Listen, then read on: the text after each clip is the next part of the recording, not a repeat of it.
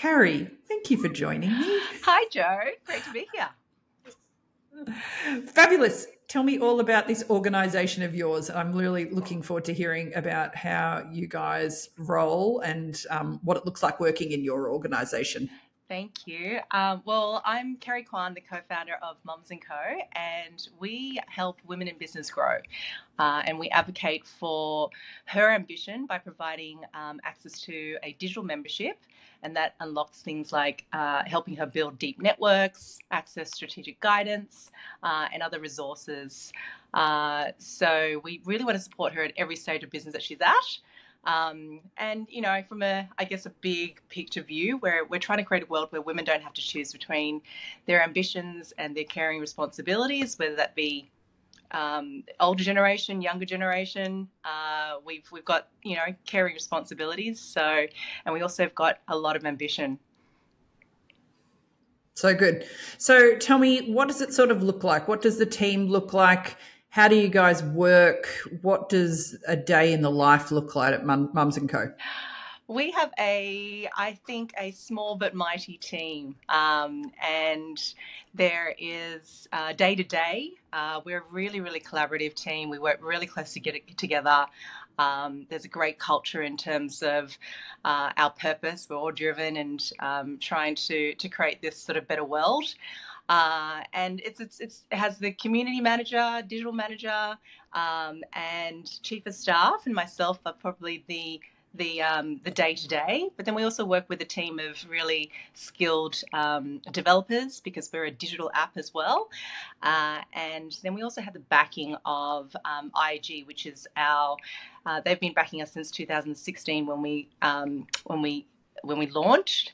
And very much on the path of making a world a safer space, and in our case, particularly for women. So, because it's quite a risky journey, and we want to try and de-risk that journey and provide the right support, whether it be upskilling, networking, or just the emotional support. You know, having a space where everyone gets what you need to do. We don't have to be apologetic about blending our ambitions and caring responsibilities. Cool. So tell me, what does the sort of infrastructure, I guess, of the office, the hybrid, the work from home, the work from anywhere, what does it sort of look like as far as how you guys work? It's actually interesting, because before COVID, we were probably already working 2 days a week remotely. So we're a completely hybrid team. We like to come together, you know, on a in person on a regular basis, you know, once a week, because we're all, I don't know, we just get a lot of energy from each other, and we're able to meet face to face. So I'd probably say that 20% of the role we like to try and catch up as a team, and then 80% of it is essentially remote. It's us working from home. I'm working from home today, and actually have been for the last few weeks, because we've had a bit of sickness in the family. And that's fine, because we've got such a suite of digital collaborative tools and communication tools that we're always working on, and our product is essentially an app. So, you know, we love to see you occasionally, and we'll certainly help you organise that sort of cadence with notice, and you know how we can work around whatever the commitments that you have at home and at work are. Cool. So tell me then, I want to come back to all of that plethora of digital tools that you guys are using, because I love hearing how people sort of do the tech side of things. But talk me through, for someone that isn't based in Sydney, where that place that you guys do come together on a semi-regular basis, what does it sort of look like for people working with your organisation who might not be based in Sydney?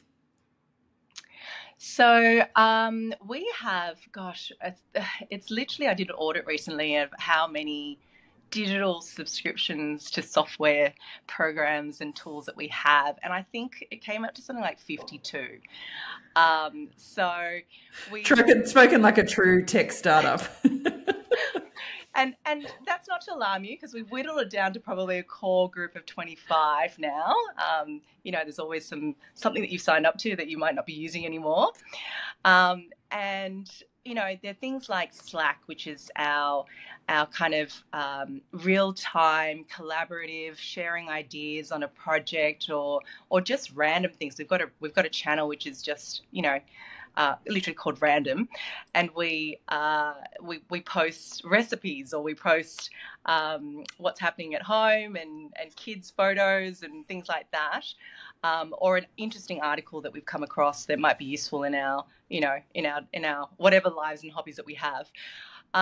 But Slack is a core part of it. We use Trello for project management.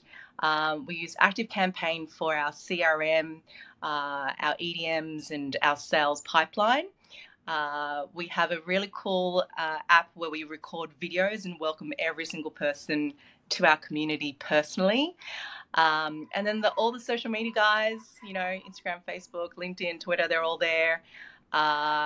Yeah, lots of different. We actually have a podcast, so we're using a lot of podcasting services, and then things like Hotjar or Google Analytics, and Retool. And then, of course, Canva. We can't forget Canva from a publishing perspective. So we use lots of those software programs. But day to day, to keep in touch, I'd probably say Slack and Trello are our key tools. And I was just thinking, so I'm hearing that, yeah. I know. Imagine that concept of like actually talking to someone on a phone is hilarious.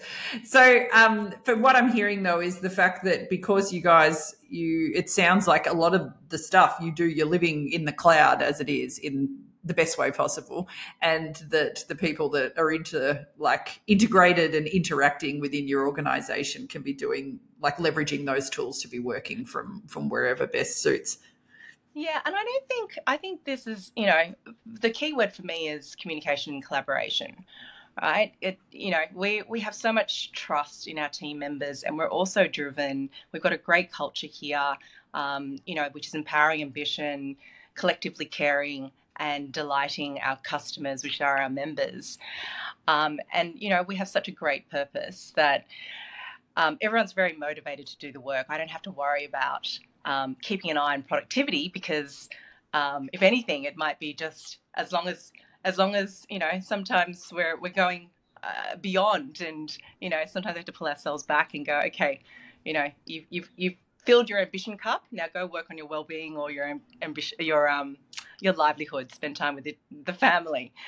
So I think that's a great thing. So I think for me, it's all about just having the right tools for us to collaborate in real time, move fast, and be really, open about it. It might take a little bit of time to just get up to speed, but then once you're onto it, you'll love having that sort of the connection, which we sort of fill the gaps with all our sort of digital tools. Well, I guess that's a sort of perfect segue in that when someone is joining your team, are you sort of almost like an American presidential candidate that has their first 100 days and what those first few months looks like when you join Mums and Co? You know what, I was thinking about when you were talking, there's one organization which when you started, you actually excuse me, you didn't actually say anything, you just listened. So for your first, however many meetings, 50 meetings that you might have attended, you just listened, and had the space to do that. We're not quite there with that policy, because we're a very small team, and we want to hear your views and your ideas and get going straight away. But first 6 months, I think we could say, this whole role is about growing the Mums and Co membership. It's about increasing our conversations with potential customers, growing our community size, and supporting our sort of sales and service outreach. It's also about marketing, creating marketing assets to reach and engage and retain our community, which is currently about 28,000 across Australia. And we've got 10 owned media channels. So I'd love to say that, we'll definitely get you some time to settle, get to know the team, and get to know each other. But then it's basically just kind of getting immersed in the tools. We want you to hit the ground running. We want lots of ideas, and assisting our digital marketing manager, Olivia, and our community manager, Lucy, and Sarah, our chief of staff, supporting them very much in creating those opportunities. Yeah, that's awesome. Well, I'm thrilled to hear that you're growing, and that I know that when you're growing, that means that organisations like yourself are having really good, big impact with who you're trying to serve. So, congratulations on growing. We always like to see that, and it's been really cool to hear that you guys are really leveraging tech, which is really awesome, and really promoting that flexibility within the workforce. So it's really fab to hear. Yeah, Thank you so thanks, much Joe. for We're really joining excited me. about the next phase of growth. And, we're really, really excited to meet our newest member of the team. So good. Thanks for coming.